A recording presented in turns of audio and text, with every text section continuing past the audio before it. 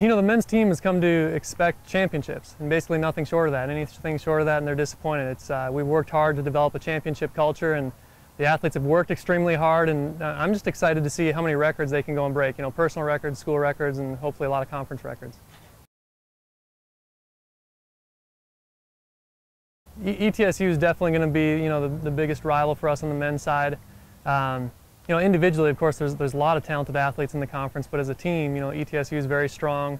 You know, they always come ready to fight and bring a good challenge. So we know that we can't be complacent, or else they're going to take us down. We need to be serious and take care of business.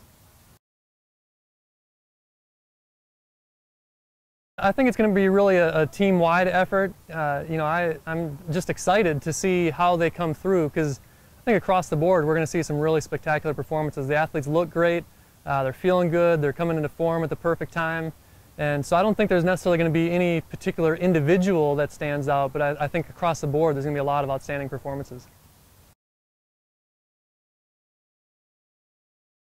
We kind of do an alternating emphasis. So 2 weeks ago we had kind of a lower intensity, a little bit more volume to try and stimulate the endocrine system a little bit to help promote recovery.